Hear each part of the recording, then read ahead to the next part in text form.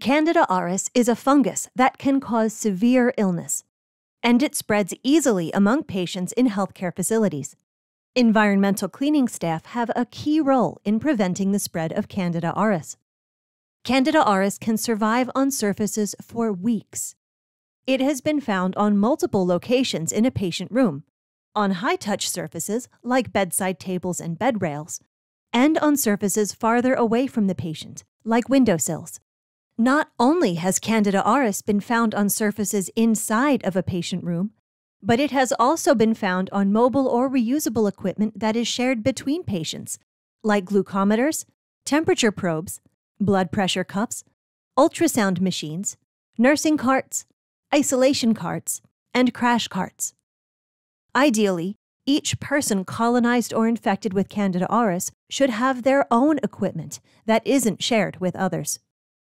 A patient with Candida auris can spread the germs to the surrounding environment and shared patient care equipment. Then, germs can be transferred to another patient, either by using equipment that has not been properly cleaned and disinfected, or by the hands of a healthcare worker who has not removed their gloves or has not properly cleaned their hands with alcohol-based hand rub or soap and water. The spread of Candida auris can be prevented by environmental cleaning, disinfection, glove removal, use of alcohol-based hand rub, and washing hands.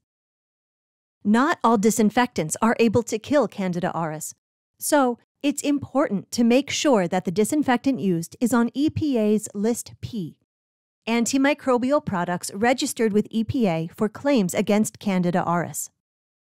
If products on List P are not available at your facility, disinfectants that are effective at killing Clostridioides difficile can be used in the interim. And as soon as you get the appropriate disinfectants, immediately use them instead. It's important to note that quaternary ammonium products, or quats, do not kill Candida auris. Cleaning and disinfecting the room or care area of a patient with Candida auris should happen after non-isolation rooms are cleaned. This will help make sure the germs don't spread to other patients. Before entering the room, use an alcohol-based hand rub or wash your hands. Then, put on a clean gown and gloves. Leave the cleaning cart right outside the door. Once you begin cleaning and disinfecting an isolation room, do not leave that room until you are done, or unless requested by a healthcare provider. When you are done cleaning and disinfecting the patient care area, remove your gown and gloves properly upon exit to avoid germs spreading outside of the room. Do not touch the outside of your gown, as Candida auris may have settled there. Use an alcohol-based hand rub or wash your hands. Then, put on new gloves and clean and disinfect any environmental cleaning equipment that was used in the room, including wiping down the mop handle and removing the mop head, before returning to the equipment cart and moving on to the next task. The terms cleaning and disinfecting are often used together, but they are two different and important actions. Cleaning removes visible dirt, dust, spills, smears, grime, and bodily fluids like blood, as well as some germs, from surfaces. It's important that you clean before disinfecting, because dirt and grime can make disinfectants not work as well. Disinfectants are what kill the germs on surfaces and objects. While you can usually judge if something is clean or not just by looking at it, this doesn't work with disinfection. Germs are too small for us to see, so we can't see if something has been disinfected or not. That's why it's important to follow the manufacturer's instructions to make sure you are using the disinfectant correctly. Is it EPA approved? What personal protective equipment needs to be worn? Which surfaces can the disinfectant be used on? What germs is the disinfectant proven to kill? Does the disinfectant need to be diluted? How long does the disinfectant need to remain wet on the surface to kill the germs? This is the disinfectant's contact time, which is also called dwell time or wet time. It's important that the disinfectant remain wet on the surface for the full contact time without being wiped away or disturbed to make sure that it works. If the disinfectant solution needs to be diluted, first check the expiration date on the stock disinfectant bottle. Containers used to store the prepared diluted solution should be clean, clearly labeled, and marked with an expiration date based on the manufacturer's instructions for use. New solution should not be added to old solution, because this can lead to contamination or reduced efficacy. While some disinfectants need preparation, others may be ready to use without mixing. So it's important to always follow the instructions from the manufacturer, regardless of which disinfectant is used. Daily cleaning and disinfection occur while the patient is admitted and should focus on high-touch surfaces, floors, and hand-washing sinks. As the name implies, daily cleaning and disinfection occurs at least once during each 24-hour period to remove organic material and reduce microbial contamination.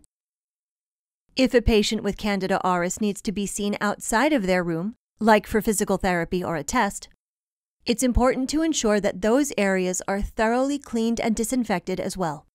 Healthcare providers should schedule appointments for high-contact medical or restorative care for Candida auris patients, as well as those with other multi-drug-resistant organisms, ideally toward the end of the day or around a break in the schedule. This allows enough time to thoroughly clean and disinfect the environment after their appointments. This doesn't apply to social activities. Terminal cleaning and disinfection occurs after a patient is discharged or transferred to another room. In the patient room, prioritize cleaning high-touch surfaces outside the patient zone. Start by cleaning shared equipment and common surfaces. Then, move to surfaces and items that were touched during patient care, but are still outside the patient zone. Last, clean the surfaces and items within the patient zone that were touched directly by the patient. The goal is to eliminate microbial contamination and ensure that no germs are transferred to the next patient. When cleaning and disinfecting a Candida auris patient's room, work in such a manner as to avoid missing areas that need to be cleaned and to avoid cross-contamination. Leave cleaning carts outside of the patient room, as they have been associated with the spread of germs. Work from clean to dirtier areas of the room to avoid spreading dirt and germs. For example, clean and disinfect bed rails before patient toilets. Clean from high to low to prevent dirt and germs from dripping or falling and contaminating already cleaned areas. For example, clean and disinfect the bed rails before bed legs. Use fresh cleaning cloths and mop heads for each patient room, and never double-dip cleaning cloths into the portable containers used for storing cleaning products. Use disinfectants at the proper dilution and for the appropriate contact time. For the rooms of patients on transmission-based precautions for Candida auris, put on a new gown and gloves to clean and disinfect each room, and remove your gown and gloves upon exit once you are finished cleaning the room. And lastly, always use an alcohol-based hand rub or wash your hands after removing gloves. All shared and reusable equipment, like scales, ventilators, and physical therapy equipment, should be cleaned and disinfected after each use. Facilities should have a way to indicate which equipment is cleaned and disinfected and store it away from dirty equipment. Public health investigation during outbreaks has found that healthcare personnel are often unclear about who is responsible for cleaning and disinfecting mobile or reusable equipment and how it should be done. Healthcare personnel should be trained on both which equipment they are responsible for cleaning and disinfecting, and how to clean it properly. Because equipment moves from room to room, and often several times per day, like vital signs monitors and glucometers, mobile or reusable equipment can be a significant source of Candida auris spread. To confirm that cleaning and disinfection are done effectively, facility leadership or a designee should directly observe the cleaning and disinfecting practices of EVS staff. Details should be included as a part of the facility's infection prevention and control plan. These monitoring programs ensure that environmental cleaning follows best practices, and if deficiencies are observed, they can be addressed promptly. Here are some key points to remember. Candida auris can survive on surfaces for weeks.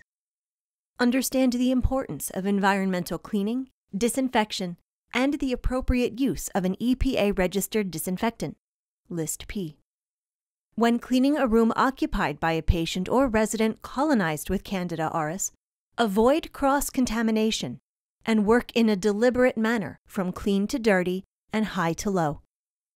Conduct hand hygiene at key moments, including before and after the use of gloves.